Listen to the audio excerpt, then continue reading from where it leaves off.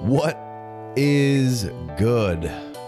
We got the gang back, ready to roll. Ready to roll. We talked a little bit about some guys you needed to know who were maybe a little off the radar for the common folk, but I don't think anybody really needs any introduction to either one of these two players, but they're both on Texas. We're going to talk a little Xavier Worthy, a little AD Mitchell.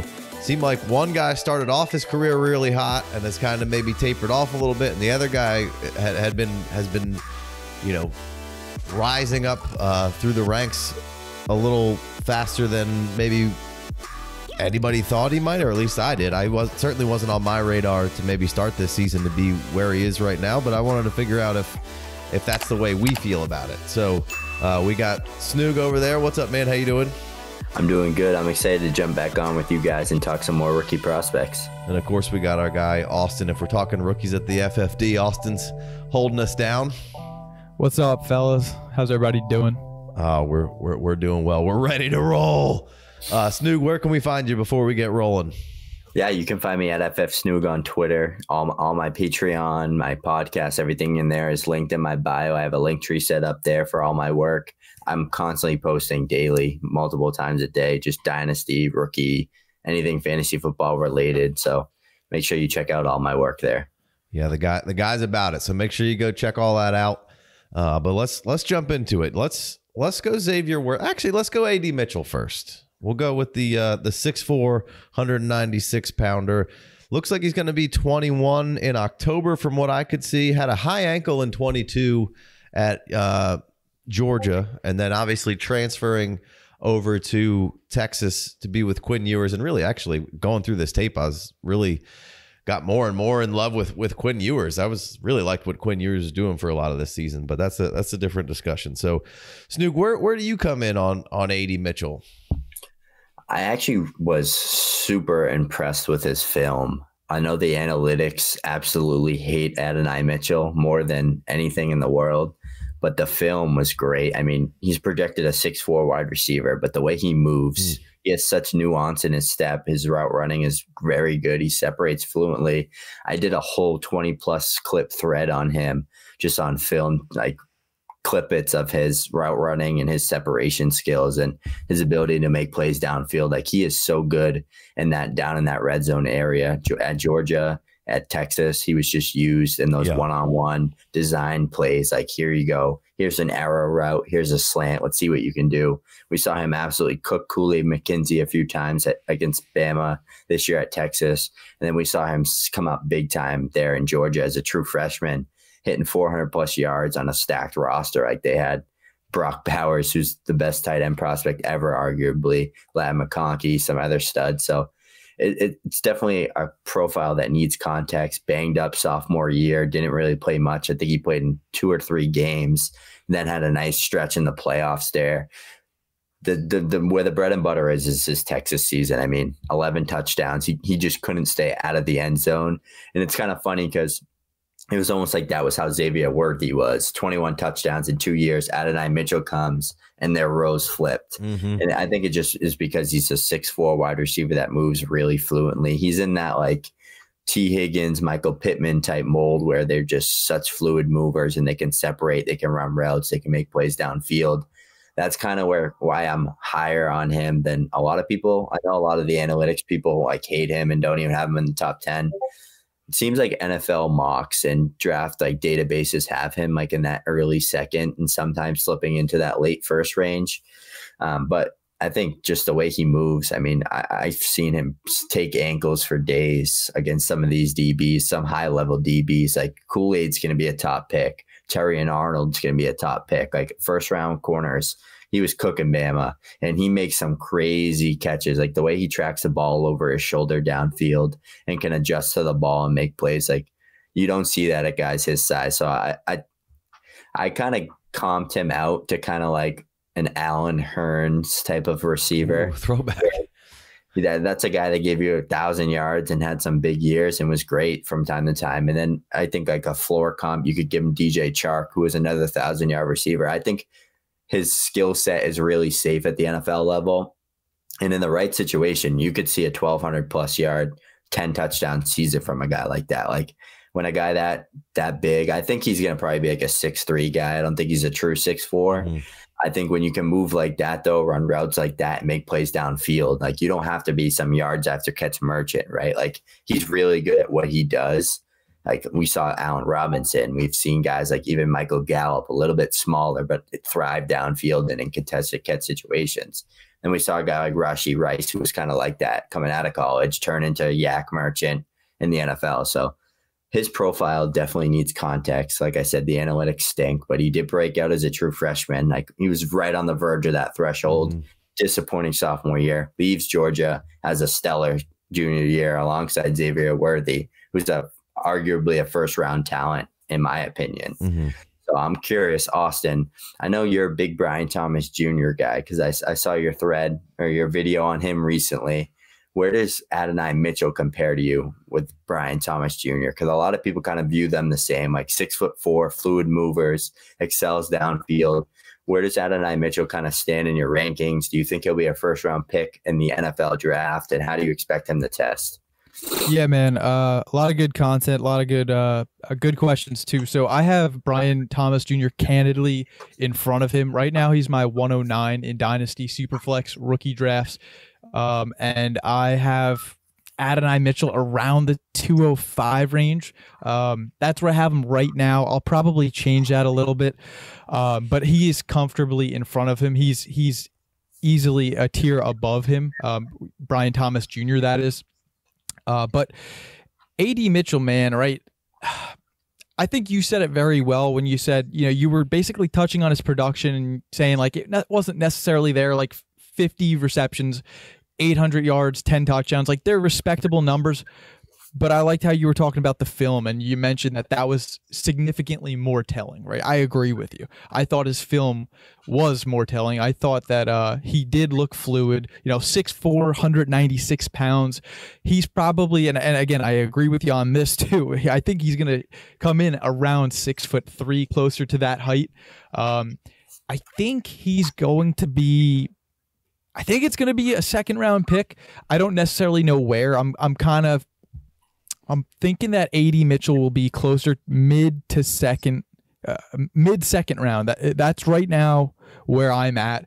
A few months ago, like 2 months ago, man, I thought AD Mitchell had a chance at sneaking into the late first, and I was hoping for Buffalo. I was hoping for KC, but we're gonna see who gets him in the second round. Right now, I don't really think there's a world that exists. Even if he crushes the combine, I don't think AD Mitchell is a first round pick.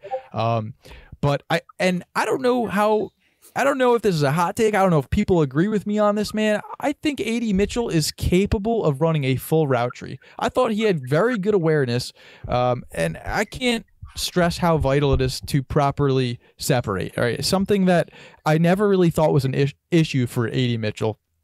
Again, we're gonna see some promising draft capital, and let's have fun with it, man. Like. Let's manifest him going to the Chiefs. I think he would be sick alongside with Rashee Rice, like 6'4". Mahomes could use another big dog in that offense. We don't know what Travis Kelce's future holds. We know that the two-time Super Bowl champion Kadarius Toney isn't necessarily, isn't anything special.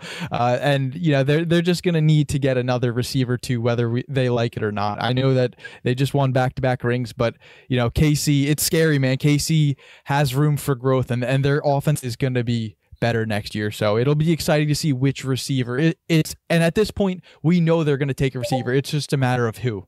So, yeah. I'm a sucker for people that can run good routes, separate, and make plays downfield, especially when you're covered. Because when you're that type of receiver that can make plays even when you're covered, that kind of separates you from like the good and the great receivers. Like, because you can't always get open. Coaches can scheme you open, but if you can make plays even when you're not considered open, I think that kind of gives you like a separation gap. Like you see like Justin Jefferson, the CeeDee Lambs making plays through traffic consistently. Like your quarterback needs to give you a shot to make a play on the ball, and you need to make that play.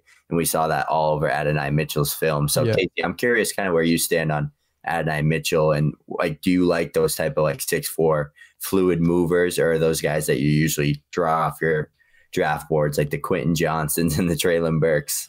No, I I like those guys. I mean, obviously the two guys that you mentioned didn't quite work out. I think they're, especially Treylon, quite a bit different from what they did, and definitely Quentin Johnston too. I think AD Mitchell is certainly a little bit more refined than Quentin Johnston was. I mean, Definitely. Unfortunately, Quentin Johnston got put in a position where I thought he was a little bit more of a project with good intangibles for a guy his size, but maybe wasn't quite ready for where he was thrust into.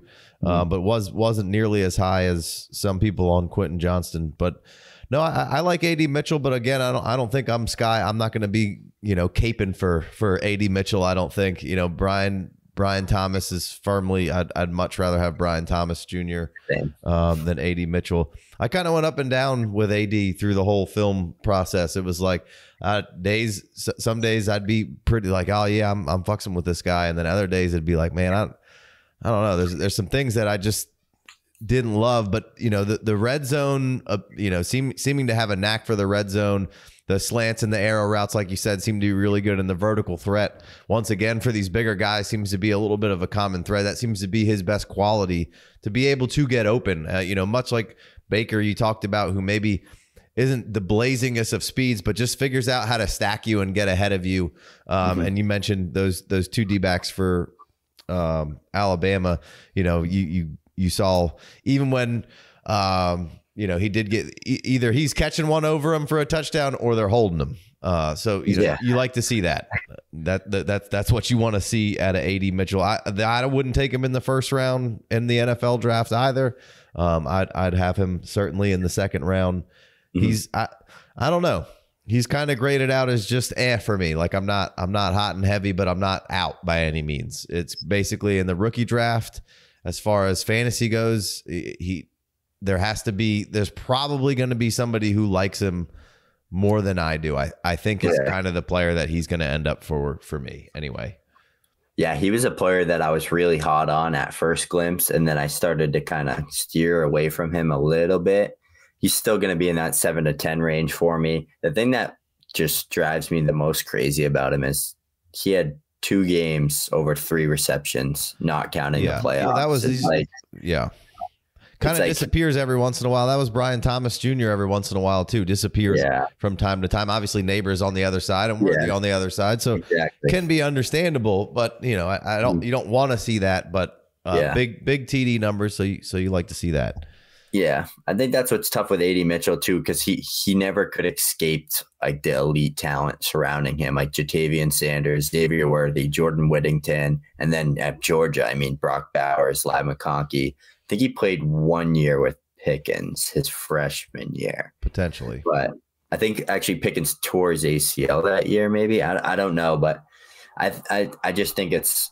Like I said, the film, like the way he has really, really good traits, but he's not good after the catch, and he disappears and then he comes and then he disappears. And then it's like, wow, this guy's a top 5 receiver in this class. He looks phenomenal. And then you're like, where the hell is AD Mitchell? Yeah. So I just think it could be maybe playing alongside elite talent all those years, because that does happen sometimes and you can get lost in the sauce a little bit, but elite red zone threat, really good in the contested catch situations, can separate good, moves fluidly. I thought the hands were pretty good. Yeah, I do too. I actually want to mention one thing about contested catches that was a red flag for me. So like out of the top 10 projected rookie wide receivers, Xavier Worthy, Adonai Mitchell was 9th out of these top 10 projected rookie receivers in contested catches in 2023. Like he only had 4, which was really alarming. It was really bad actually for someone who was 6'3" or 6'4" allegedly. And the contested catch percentage in 2023, he was 8th out of the top 10 projected rookie receivers. It was 36.4, 4 out of 11. So I was discouraged by that. For someone who's 6'4", I just thought he would be better, especially with Quinn Ewers in those contested catches. It was another. I don't even want to call it a small knock. It was like kind of a bigger knock that I had on him. So, I'm with you guys. Like I couldn't take him in the first round of the NFL draft if I was an NFL GM. It would have to be mid to late second. He would almost kind of have to fall to me, if that makes sense, where I was more comfortable with value. Right. That's kind of where I'm at. Yeah, same. So, I mean, obviously we're started this video off as, AD Mitchell was the guy who was ascending a little faster, and Worthy had kind of tapered off. It seems like there's going to be a little bit more Worthy love on this podcast. Not that I don't think anybody's down on AD per se, but let's kick it over to the Worthy side of things. And Snoog, you've been leading us off, so lead us off one last time. Yeah, Worthy's definitely a top 3 favorite for me, just as a player, as a position in the class in general. I mean, you got Neighbors and Brian Thomas. I'm a huge Neighbors fan. Like that's like he was one of the few wideouts because I just started getting into it into heavy into in 2020, 2021 ish. Garrett Wilson was a guy I watched every year at college. Loved them all years. And Malik Neighbors is that for me. He was that true Debbie Darling for me. I had him in my only Debbie draft when he was a freshman, had that big sophomore breakout, just a guy that I've loved. So it's exciting. Now it's all right, everybody knows how good he is. And it's I can't really talk about him anymore like that because it's just everybody knows now. And everybody knew last year. He's a guy that's just phenomenal. But X-Man, he has the best. I did a whole analytic breakdown, charted out the most important things: yards per out run, receiving yards per the analytical side of complete opposite, right? Yeah, of Mitchell. Yeah, and Worthy was the best true freshman of all time in college football. And I comped him with Amari Cooper, CeeDee Lamb, Jamar, all the best of the best, and he was the best in almost everything.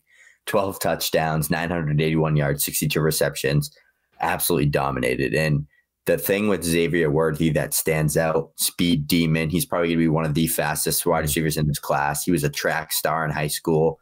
He's going to run in the 4.3s, and I'm so confident in it, which is why I think he's going to be a first-round NFL draft pick. People are a little cooled off on him right now, NFL-wise. I haven't seen him in the first round in one mock.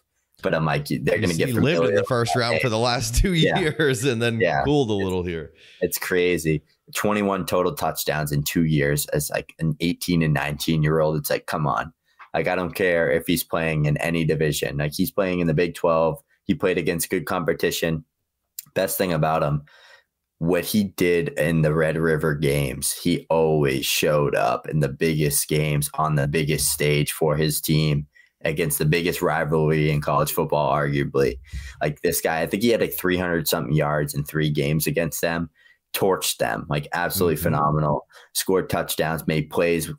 When he was a true freshman, he made back-to-back multiple big plays, scored a touchdown to put his team up. They ended up losing that game, but he just absolutely dominated. And I see nuance in his route running. He's great, he's good at all, intermediate and vertically especially.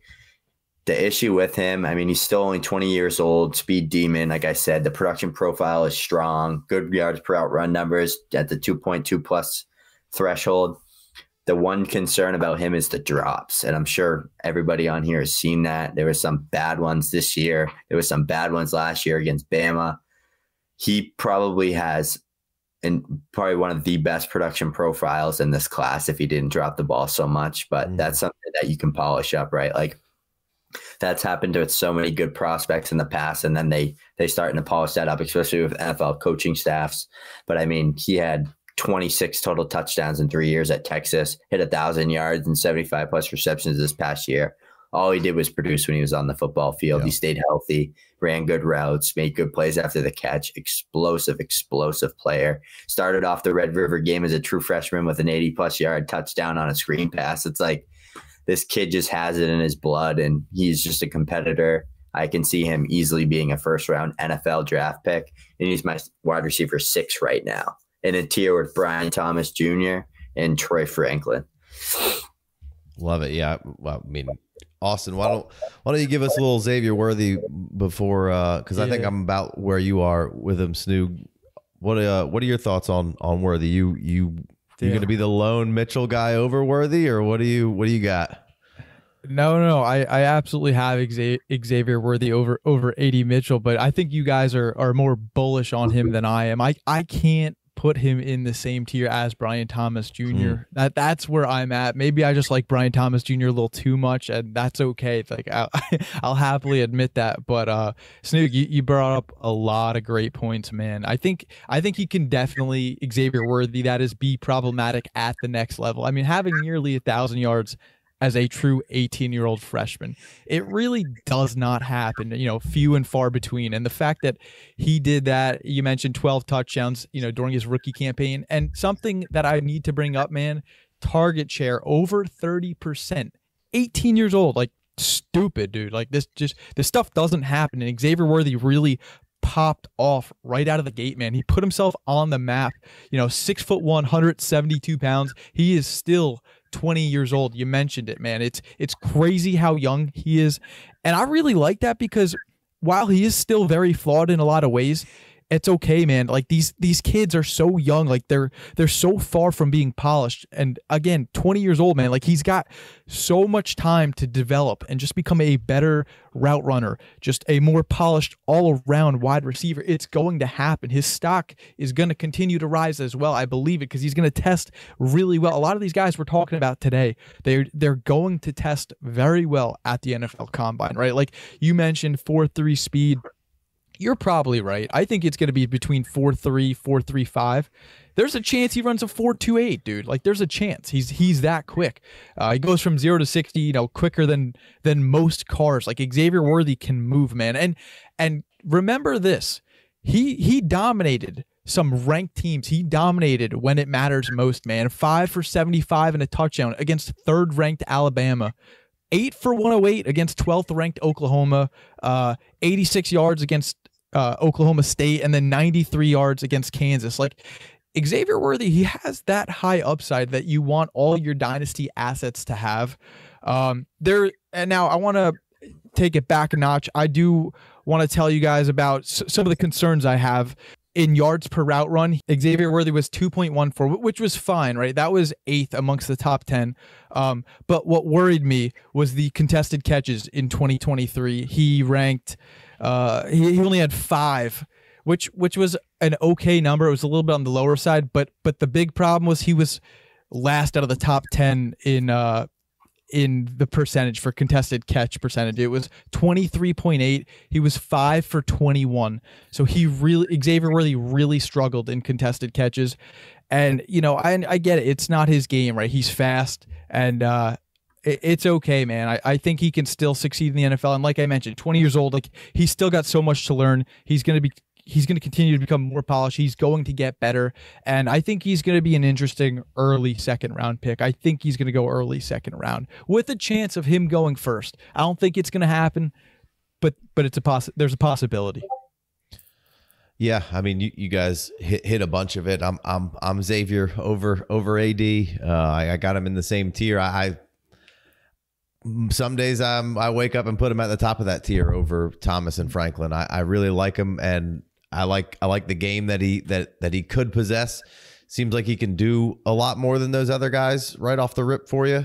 Those other guys can get you vertical and do other things, but again, not the ascension that you necessarily wanted after stepping on the field as a true freshman for Worthy. So kind of two different trajectories for these two guys right now. I'm still okay with it. I'm not sure he's going to be a first rounder right now. It's going to be okay. If he is, great. If he isn't, whatever. There's going to be a log jam in the second round of great wide receivers as well. Speed and quickness are both at an elite level, high level, which you don't see. Yeah, at least I haven't seen a lot through all these guys through the top 5. Or they usually have one or the other. And Worthy, I think, has both here. I'm going to say probably some of the same things as I said as Ladd McConkey. Like, you get into this and you have guys who play similar, and you need to bust the thesaurus out because there's only so many ways to say a lot of these things. But, he can play inside or out. They had him out wide at 62% in 23 and 37% in the slot. I think you would be doing a disservice to him by sticking him outside and saying, hey, win here consistently. Just like I said with McConkey, like most of the smaller frame guys are going to hear, well, he can't beat press consistently. I mean, sure, a physical corner can get down on him and jam him up. But again, you'd be silly to have him just go out wide and stay out wide. Like, you need to, we talked about it again on the last show. Motion is the key to all of the good offenses in the league right now. Like, what the Eagles were one of the most stationary offenses this past year, and look where it got them. It got them to having all sorts of problems. All the elite leading offenses, or at least most of them, have a ton of motion to get their best players the mismatch that they need, and their quarterback, the designation of the read to where to go with the ball. So Worthy, I think, just fits perfectly into what's going on in the league in 23, which is why I like him so much. He can get you vertical, and he can get you on the intermediate stuff. I did hear and read some stuff where people were saying where they weren't sure if he could play in the middle of the field because of the slight frame. I would say I don't think that's really true at all. Sure, did I see him go down on first contact some? Yeah, you're going to see a 172-pound guy go down on first contact some, but you also see him deliver a stiff arm and take it to the house against Oklahoma in that Red River rivalry, and multiple times absorb contact. So sometimes I think with the smaller frame guy, when they see one or two, hey, he gets jammed, and it's the same thing over and over in these write-ups with these smaller frame guys a lot of the time. Yeah.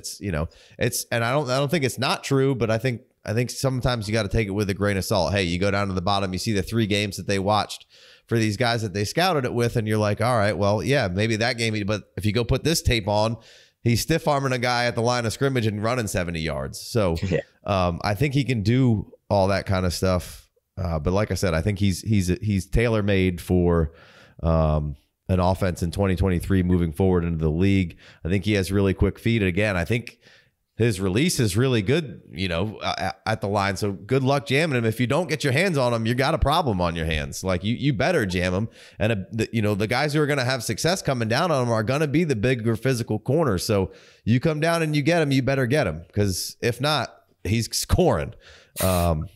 And on top of that, you guys mentioned the drops and the contested catch stuff.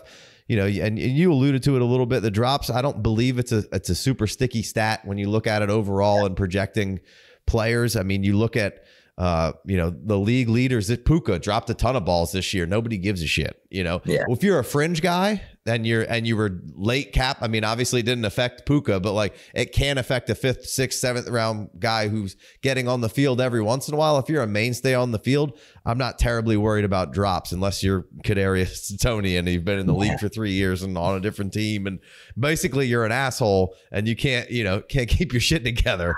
That's a bigger problem, which, I was one of the guys who was like, I'm never trading to Kadarius Toney. He'll die on my roster. The raw talent's so much fun. But hey, I took that one on the chin. I knew he was a jerk, but it didn't quite work out. Anyway, drops, not terribly sticky, I don't believe. The contested catch, you mentioned it, Austin.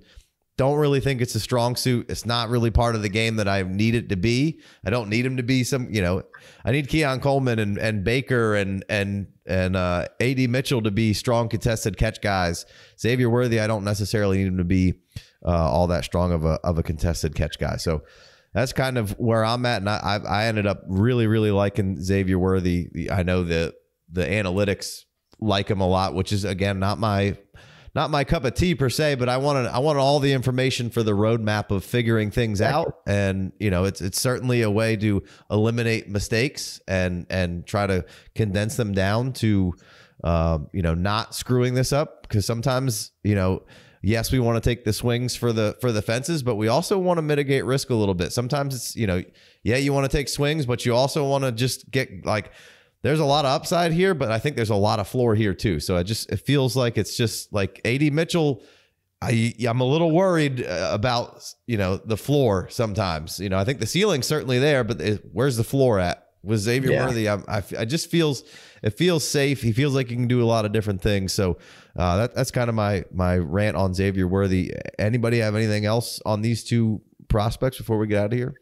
The final thing I'll mention about Xavier Worthy, and this is a question for both of you guys. I believe at this point, I believe the biggest question that you have to ask yourself is, if Xavier Worthy beefs up his frame in the NFL, do you guys think he'll still be able to keep 90% of his speed? And do you want him to? How do you guys feel about that? Yeah, Zay Flowers put on 15 pounds for the combine. I don't know if you guys saw that comparison. It was 180 to 193 or 194, and he still ran a 4.42 or something. So I think if they do it the right way, I think he's probably going to be 170, 168 ish in that range. But I'm I'm starting to be in that like size doesn't matter anymore. Like look at Josh Downs. I've been telling girls that forever. Like it's just there's just so many talented small receivers now in the league. Devontae Smith was like the number one guy that proved that wrong. I see a lot of Devontae Smith comps with Worthy. I think Worthy's like a Devontae Smith light. Like he is one of the quickest first steps in the class. I mentioned his speed, that elite speed. He's going to crush the combine. I just did his conversion before here, 10.55 100-meter dash in high school at 16 years old. That converts to a 4.39 40. Like this kid, I think it's like safe to say he runs in the 4.3s, even if he bulks up. Yeah. Game speed and 40 time is different. Like you can confidently say that, like how you play in pads versus if you're good at technique and running a 40, that does matter. But the NFL loves it. Like the NFL loves seeing the guys absolutely blaze in the 40-yard dash and look fast, even if it's in shorts. So I think that's good for his draft capital, that we all know he's going to be an elite athlete. I think I'd like to see him play at 175. Like Jordan Addison is a guy that was in that 170s, low 170 range. I think he'll be around that range. And they say he's 6'1". He'll probably be like 6 feet, 5'11 and a half. But yeah.